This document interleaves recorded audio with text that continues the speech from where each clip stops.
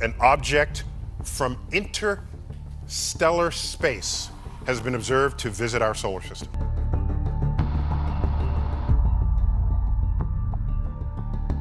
Humans have been exploring space for decades now.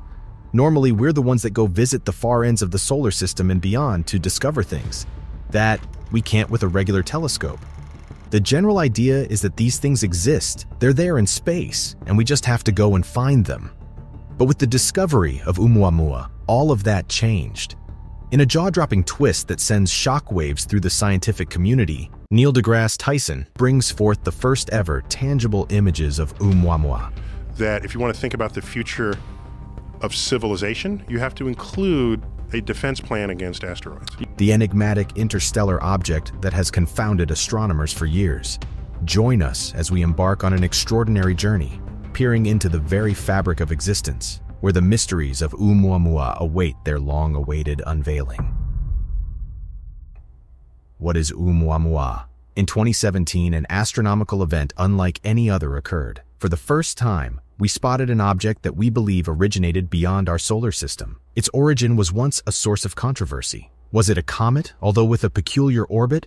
Was it an asteroid because it didn't have a noticeable tail? Or was it something completely unique? A visitor from another galaxy and the first instance of an altogether new kind of object. It was named Oumuamua, which means messenger from the distant past in Hawaiian. And it became a magnificent discovery as well as a glimpse into what items exist across interstellar space. But one scientist, Neil deGrasse Tyson, enamored with his own notion and ignoring the extensive study done by other experts who specialize in this subject, has gone on a public crusade to persuade the world of the most implausible explanation for this natural phenomenon: aliens.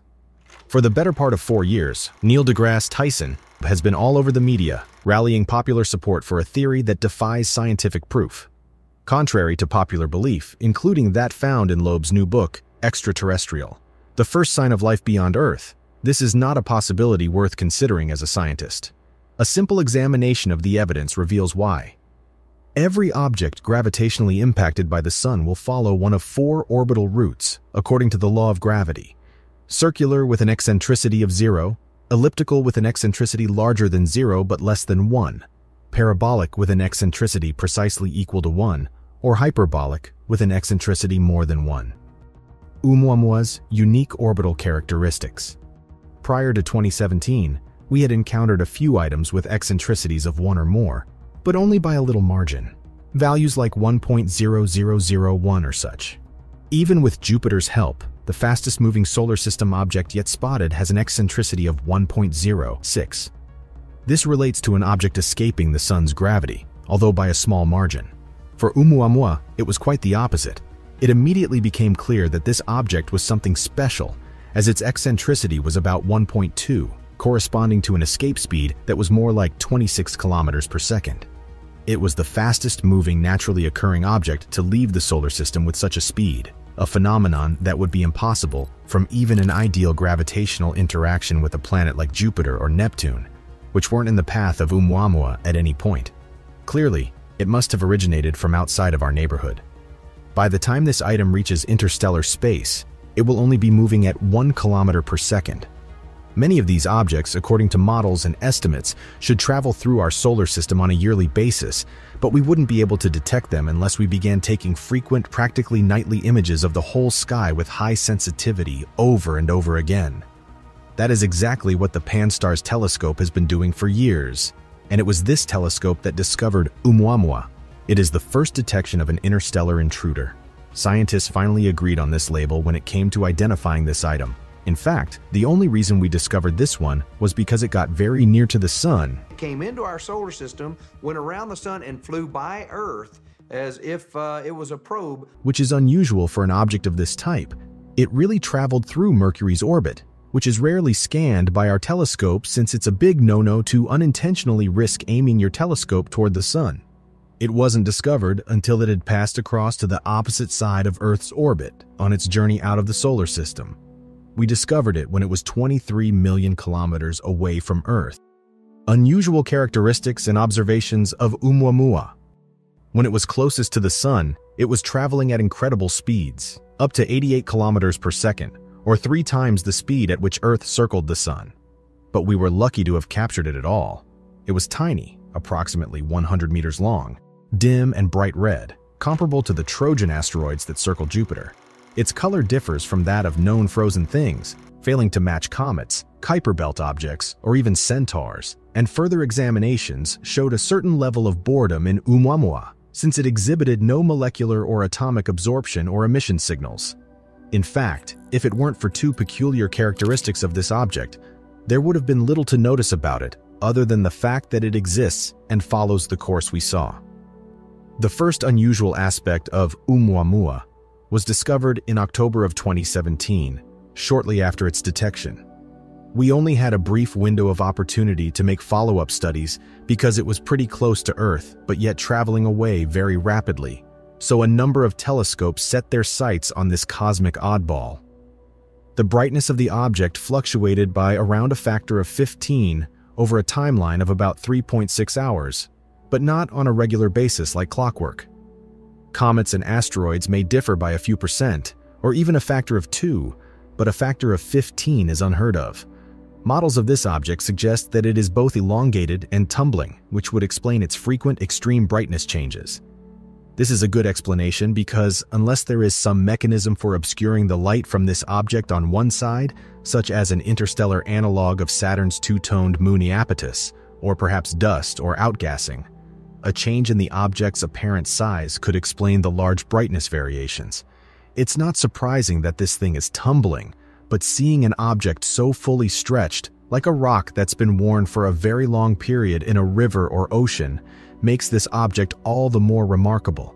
The second strange characteristic appeared as we followed Oumuamua's route out of the solar system. We thought, maybe naively, that it would follow a hyperbolic orbit, as if the only force acting on it was gravity. What we discovered, however, was that a regular, fully hyperbolic orbit did not suit what we saw. It felt as if there was an extra acceleration, as if something undetected was pushing it in addition to gravity's pull. Insights from Oumuamua's discovery and implications. Since its discovery, the astrophysics community has published several publications on Oumuamua, bringing together the lessons we learned and aligning our pre-existing ideas with the new findings to construct a comprehensive picture of what may be lying in interstellar space. A single object, such as Oumuamua, will only get this close to a star in the Milky Way once per 100 trillion years, or nearly 10,000 times the current age of the universe. So, how did we become so lucky to watch it? It's because there are so many of them. According to some calculations, there may be as many as 1025 bodies like this, interstellar interlopers, hurtling across our galaxy. Given the huge quantity of these objects out there, they will travel through our solar system on a regular basis, up to a few times every year. We'll be able to see them if we have the necessary equipment and scan the sky often, exhaustively, pollution-free, and at dim enough magnitudes. Many thought Oumuamua was a one-time event. As astronomer Gregory Laughlin described it, this was the time of Oumuamua's life. Borisov, unlike Oumuamua, has a recognizable look to us. So what was the difference between these two objects? We must acknowledge that there might be several answers to that question. Perhaps they aren't that dissimilar, but Oumuamua was too tiny to accurately quantify with the tools we had in 2017. We spotted Borisov as it was entering the solar system, allowing us lots of opportunity to examine it, whereas we only observed Oumuamua as it was leaving. Oumuamua sparks debate among scientists. Scientists have been at war over how to explain its peculiar properties and precise origins since its discovery, with researchers initially labeling it a comet, then an asteroid, before eventually declaring it the first of its kind, a new class of interstellar objects. According to a recent report published by experts at the Harvard-Smithsonian Center for Astrophysics, the elongated dark red object, which is 10 times as long as it is broad and traveling at speeds of 196,000 miles per hour, might have an artificial origin. Oumuamua may be a fully operational probe sent intentionally to Earth's vicinity by an alien civilization, they said in their report, which was accepted for publication in the astrophysical journal Letters. Considering an artificial origin, one possibility is that Oumuamua is a light sail, floating in interstellar space as debris from an advanced technological equipment, the paper's authors said, hinting that the object may be propelled by solar radiation. Abraham Loeb, professor and head of astronomy, and Shmuel Bialy, a postdoctoral scientist at the Harvard-Smithsonian Center for Astrophysics, wrote the study. Loeb has written 4 books and over 700 papers on themes ranging from black holes to the future of the cosmos, the quest for alien life, and the formation of stars. The article says that similar light sails exist on Earth. Initially, scientists assumed the swiftly moving dim light was a typical comet or asteroid that had formed in our solar system. Comets, in particular, are known to accelerate due to outgassing, a process in which the sun warms the frozen comet's surface, causing melted gas to escape. Oumuamua, on the other hand, didn't have a coma, which is the atmosphere and dust that surrounds comets as they melt. Multiple telescopes concentrated on the item for 3 nights to figure out what it was before it vanished. The researchers feel that we should look for other interstellar objects in our sky in the future. It is exciting to live in a time when we have the scientific technology to search for evidence of alien civilizations, Loeb remarked in an email. The evidence about Oumuamua is fascinating, but not conclusive. I'll be overjoyed when we get convincing evidence. Assessing Oumuamua's possible alien origins. While no concrete evidence has been found to support this claim, the unique characteristics of Oumuamua continue to fuel intriguing theories and imaginative possibilities. Some propose that Oumuamua's peculiar shape and elongated dimensions indicate a purposefully designed spacecraft. Its unusual trajectory and high speed also hint at a possible propulsion system beyond our current understanding. The object's origin from another star system raises questions about potential advanced civilizations in the universe, prompting speculation that Oumuamua could be a probe sent by an alien civilization to explore and study other star systems. Furthermore, the absence of a coma or tail typically associated with comets adds to the mystery surrounding its composition and origin. Oumuamua's tumbling motion, which suggests a non-natural object, further ignites the imagination, resembling how a spacecraft might behave. Oumuamua travels in a complicated tumbling spin as well, but a functional solar sail would have a far smoother route and evident radiation-driven acceleration, according to Jackson. He indicated that the spinning motion of a broken solar sail will be significantly more heavily impacted by radiation forces than apparent. He also stated that the solar sail would be thinner than the authors of the current research indicate. The sail on Icaros is 7.5 micrometers thick and weighs only 0.001 gram per centimeter square, which is 100 times less than their estimate, Jackson explained. A spacecraft and sail combination may have a large net mass, but the sail must be extremely light. Their estimate of how far it might travel before disintegrating would also be modified, but, as I have mentioned, I doubt any viable vessel would deploy its sail in interstellar space. The search for Oumuamua's source and limitations of detection. Due to the inability of solar sails to change direction once launched, there is a possibility of tracing Oumuamua back to its origin. However, the definite source of Oumuamua is still unknown. The task of tracking Oumuamua becomes challenging beyond a certain point due to the motion of stars. Even if an alien civilization were to attempt charting such a long course, they would encounter similar difficulties, aside from debates about their willingness to launch a spacecraft that would take millions of years to reach its destination, as explained by Jackson. Astronomers had limited time to observe Oumuamua, resulting in a lack of substantial evidence, leaving room for speculation regarding its nature and origin. Catherine Mack, an astronomer and cosmologist, emphasized that scientists are open to publishing unconventional ideas if there is even a slight chance of their validity. However, they would exhaust all other possibilities extensively before truly believing in such ideas. It is worth noting that the researchers behind the new study have expertise in solar sails, leading them to suggest that Oumuamua might resemble one, according to Corinne Baylor-Jones from the Max Planck Institute for Astronomy. Baylor-Jones's research on potential Oumuamua origin sites was approved by the Astrophysical Journal in September. Baylor-Jones clarified that the involvement of aliens in this context relies on accepting their assumption, which is not based on conclusive evidence that Oumuamua has a sail-like structure. Additionally, it assumes that such a structure cannot occur naturally. The mention of aliens is minimal in the study, only briefly discussing the possibility that Oumuamua could have been directed towards the solar system. Baylor-Jones expressed no objections to this type of speculative research, finding it engaging and thought-provoking, given the crucial question of the existence of extraterrestrial life. Planned mission to explore Oumuamua in 2028. A potential mission is being considered to commence in early 2028 and reach Oumuamua sometime between 2050 and 2054, depending on the speed and trajectory of the spacecraft as it departs our solar system. In the initial 4 years of the expedition, the spacecraft would make 2 orbits around Earth, as well as 1 each around Venus and Jupiter, utilizing their gravitational forces to gather momentum before heading towards the enigmatic celestial object. To aid the approach towards Oumuamua, solar sail technology, exemplified by the Planetary Society's successful LightSail 2 proof-of-concept mission, would be employed to power the probe. However, the expedition would incorporate a photon sail propelled partly by a laser originating from Earth, similar to the approach proposed by Breakthrough Starshot for their LightSail probe, intended to reach the closest star system, Alpha Centauri, within 2 decades after launch. Alternative teams have also put forth suggestions for missions to Oumuamua, although most of them rely on an O-berth maneuver performed near the Sun.